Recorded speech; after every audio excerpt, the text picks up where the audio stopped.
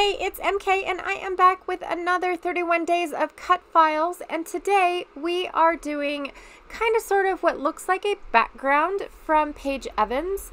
I'm just showing you the title now. I picked from my navy alpha letters, and then this paper pack right here by 13 Arts is called Travel the World. It is brand new to me, made in Poland. I've never heard of this company, but I am so super stoked to have received this paper pack and been able to use it. I also already pre-cut a few elements out and am getting ready to get started. So this is the piece of paper that I picked from this 13 Arts collection. I just thought it would look really, really good with this street map. Now, I'm not going to use mine as a street map.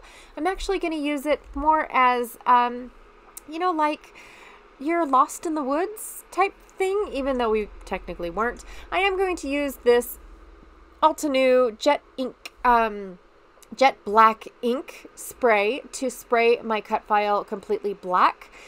This is going to be a completely plain Jane layout because I want it all to, you know, I want everything to be looked at instead of overlooked, if that makes any sense. So I will double matte my, my photos. I just felt like they got lost on this green cardstock, so I went ahead and I added a little bit of white. Now the white is going to be a teeny tiny itty bitty little bit of a border. Sometimes I don't even know why I bother, but I am going to do that. Now I left this part in because I actually end up cutting too much off. And now what do I do? So I left it in so I could show you guys how I fix something like this. I know that I'm not the only one that this happens to.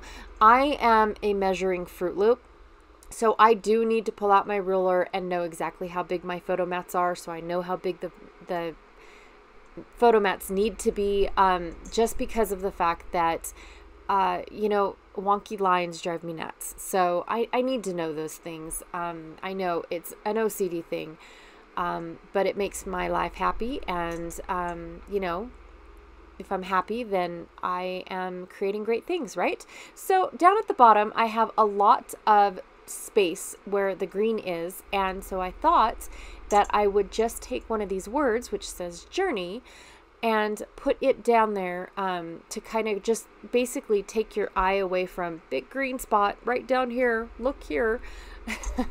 So I am realizing that this map file is actually a little bit on the wonky side. And so it's not a perfect little square. So I decided, well, okay, do I want it to be a perfect little square? What do I want to do? So I went and was looking up something, and then I decided, no, I'm just going to do it this way. I think what it was I was going to see if I could turn it into a 2-page layout, I think is what it was. And then I opted not to. So I basically made the map, or the cut file, I guess I should say, I made it go, you know, perfect on 3 sides, and then I covered up the wonky side with my photo mats.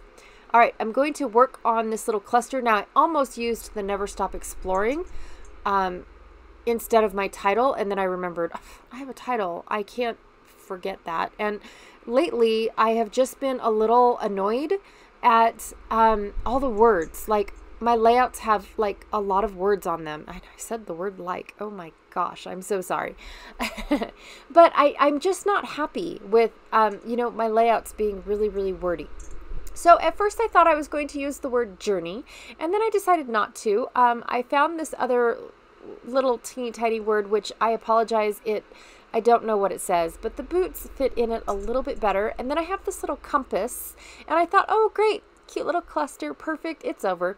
So then I'm going to build another little, it's actually a larger cluster, which is going to be my title cluster. And I actually enjoy building a cluster for my title, because then it doesn't look like something I just decided, oh crud, I forgot my title, let me add that in there real quick. So I really do enjoy having a title you know, embellished basically instead of just sticking out like a sore thumb. Anyways, and while I was doing that, I decided to tuck in a little bit more at my bottom cluster, and I had a little map and I couldn't figure out which way the map was supposed to face. So I finally picked a direction and thought, you know what, if somebody's going to notice that it's possibly upside down, you know, shame on them. Don't look. So gluing everything down now, I did split the title up. So it says, take the road less traveled. And I put take the road up on top and then the world traveled down on the path of my photo, which I thought was pretty cool because it's kind of sort of hidden, but in real life you can actually kind of see it. So the last thing I'm going to do is add a little bit of white splatter this go around because I thought that it would look really good with the splatters on top of the black maps, making it kind of look distressed. And I absolutely love, it's not supposed to look like snow though, so I hope it doesn't look like snow. I just realized that maybe it looks like snow. Hey, it says good things take time. Anyways, that is it for me. Thank you guys so much for watching. Be sure to check out Christina, who is doing the exact same cut file every single day that I am, only she's doing it live, which is kind of cool because for me, my techniques take just a hair longer, and I love going over there and checking out what she does on a live. All right, till next time, bye.